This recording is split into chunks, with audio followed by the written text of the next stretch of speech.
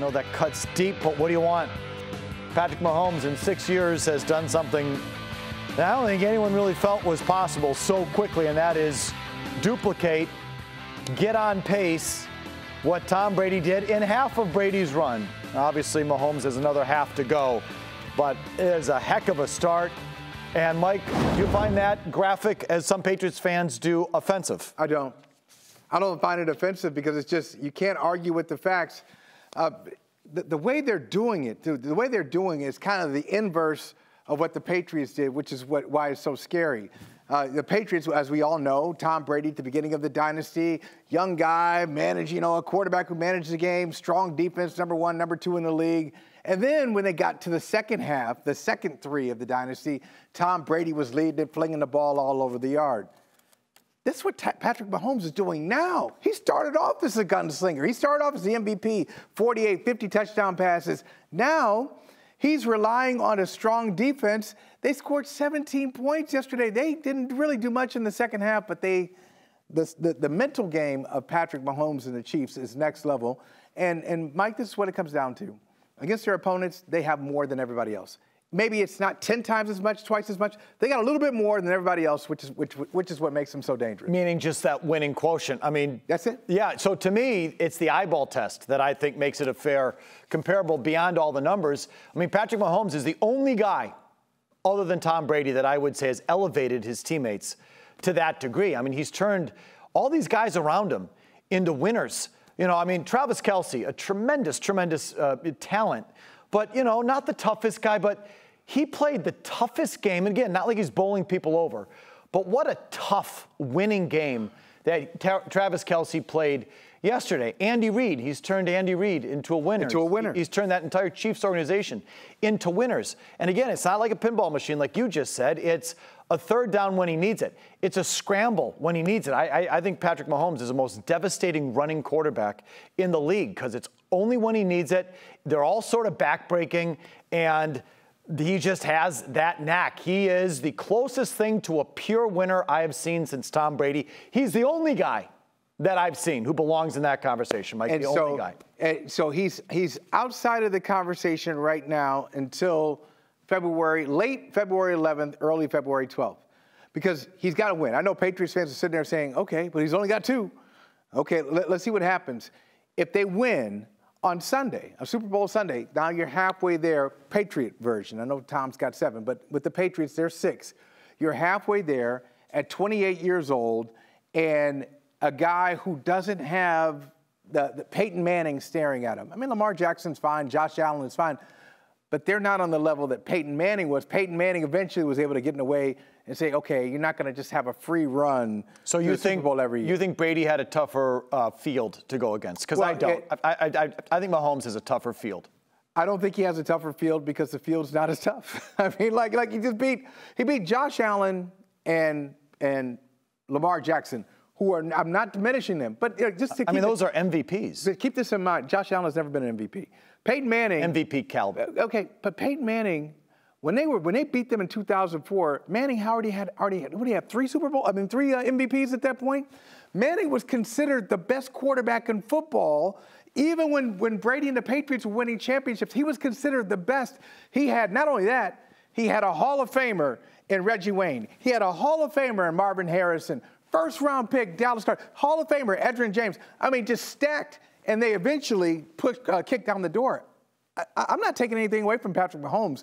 It's really in praise of Mahomes. I know Patriots fans don't want to hear me say it. This can happen faster than you think is what I'm saying. But let me tell you, I think Mahomes' division was much harder than Brady had for 20 years. The AFC East, those 20 years, were an ever-loving joke. And when you add Joe Burrow, when you add Josh Allen, Lamar Jackson, and let's remember, Brady himself. Patrick Mahomes has only lost 3 playoff games. 2 were to Tom Brady. 2 to Brady. So Brady never had to face. So now you got Brady out of the way. The Brady. I mean, you know what I mean? But you got him out of the way. So, well, yes, but the first 3 years. I mean, if Patrick Mahomes didn't have to face Tom Brady, he might have 2 more. That's true. That's true. But when did the AFC West become tough? Now, it might compared be to the AFC East, Mike. I think pretty similar. And this is stop it. No, I'm telling you what happens. Mike, there wasn't one good coach or one good quarterback for 20 years in that division. This is what you got an AFC East hair across your ass. What I'm trying to tell you, the division sucked. Most dynastic teams, and I put Kansas City in that category. Most of them decimate their division. Kansas City recently had a 15-game winning streak against the Broncos. The Raiders suck. The Chargers just fired their coach. The division is bad. It won't be bad because now Harbaugh is in there. The Raiders look like they got a pulse again. The last couple of years, he has owned the division, and that's what great quarterbacks do. That's what great teams do. Yeah, for 20 years, there wasn't a quarterback close to Justin Herbert, not even as good as Russell Wilson or maybe even David Carr, Derek Carr, whatever. Russell Wilson lost his job. The AFC Justin East Herbert won 5 games. Had nothing. They had Trent Edwards. Anyway, here's Jay Busby of Yahoo Sports. He wrote the following: welcome, Kansas City, to the loathing zone. You were a cute story before, but now America is tired of you, your star quarterback, your teddy bear-looking coach, your celebrity girlfriend, and most of all, your constant presence in the Super Bowl. Congratulations. You're the new Patriots. What the Chiefs do is win, and not just win, but win in a way that breaks your heart, win in a way that makes you wonder why you even bother trying at all. The Patriots used to do this, and so did other dynasties led by other all-time icon. Adam Jones joins us now. Are the Kansas City Chiefs a worthy conversation to the old Patriots? Excuse me. Yeah, minus the cheating scandal, sure. Like I think they are one-on-one right there. They've basically done everything the Patriots have done. You add another championship, they're on pace to, surpass the early era of the Patriots. The Patriots are about to, in that first, leg of their dynasty, they're about to hit a 10-year drought. And so this is where you can really turbocharge it and jump in front of the Patriots if Patrick Mahomes, like I would expect him to do, takes care of business in 2 weeks and the Chiefs rack up a third. This is where you can really, jump in front and get way ahead of the pace because right now he's on pace. And the parallels just keep going and going. Last team to win back-to-back Super Bowls, the Patriots, 2003, 2004. Kansas City wins here, and they're in that same category.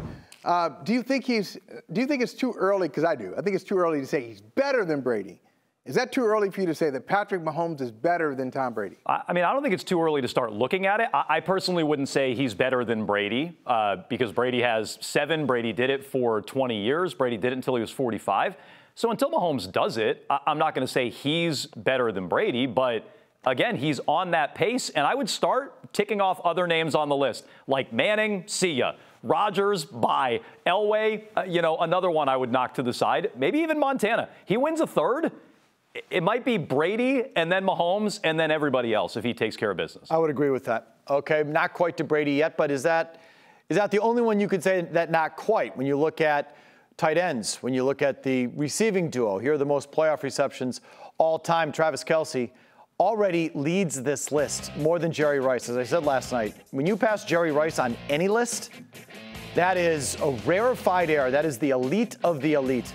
Kelce and Mahomes have already passed Rob Gronkowski and Tom Brady in terms of playoff receptions, playoff touchdowns. I don't know what the regular season numbers are, but we're focusing on this. So can you already say, Adam, as I asked yesterday, is Mahomes, Kelce already greater than Brady, Gronkowski? Already, case closed. Yeah. I think, Gronk won a third in Tampa. The Patriots won without Gronk in 2016, which I think Patriots fans may forget, but they didn't need him, which really should be a knock against him. Kelce was very productive without Mahomes. I think he was a Pro Bowler 3 times and an All-Pro with Alex Smith. Gronk never did anything like that. Gronk had to follow Brady with his tail tucked down to Tampa Bay. And so, look, Gronk is great. And until the last 2 years where Kelce tacked on a second and maybe a third and passed Jerry Rice, I would have said Gronk is the greatest tight end I've ever seen. But when you line him up against Kelce, the postseason production. Well, ho. I didn't say Kelce greater than Gronkowski. Right. I said Mahomes, Kelce. I'm saying that. Why? Oh, he's not. Why? Because Gronk blocked? Yes. Okay. Yes. Who cares? Oh, I do. What do you mean, who cares? Who cares? It's part of the game. What, Jones. held the What are you Chiefs talking back? about? What, hold the Chiefs back from winning championships that Kelce couldn't block? No, He's unguardable. He's uncoverable, and he's out there every week, which Gronk was not. So, yeah, greater than Mahomes, Kelce is greater than Brady, Gronk. Kelce greater than Gronk. Yeah. You just said blocking doesn't matter? It's football. It's blocking and tackling. I wouldn't overrate it. I think you guys are overrating it. I wouldn't overrate it. I'm just, okay. All right. Do you, let me ask you this. Okay, this is ridiculous. This is just ridiculous. I'm disappointed. I'm disappointed in you. It's not ridiculous. It's just wrong. You guys are, what do you want? You like blocking wide receivers too? Like, no. He's a bigger difference maker in these games when they matter. That counts for something. That counts for more than blocking. But Gronk out there you said he's unguardable, unstoppable. You know, Gronk was pretty unstoppable as well. He had injuries, but I want to ask you this real quick. Can you understand why Patriots fans have a little discomfort with this conversation? And if you do understand it, why is it happening, in your opinion? Yeah, I understand. You guys got uncomfortable with the Kelce Gronk thing. So imagine Patriots fans. That's because it's just wrong. That's okay. I mean, I'm sure that's how Patriots fans feel about Brady and Mahomes and the Patriots and the Chiefs. Yes, they're uncomfortable about it. So get as comfortable as you can for the next 2 weeks. It's going to be in your face.